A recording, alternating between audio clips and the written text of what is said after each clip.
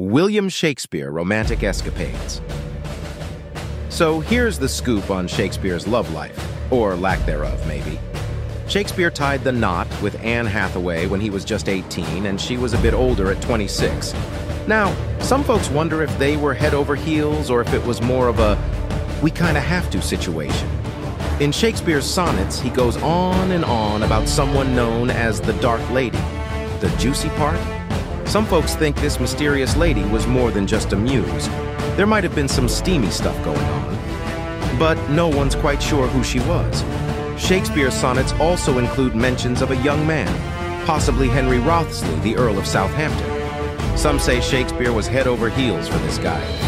Ever heard of Amelia Lanier? She was a poet around the same time as Shakespeare, and some folks think she might have been the Dark Lady in his sonnets. The rumor mill says there might have been a little romance there.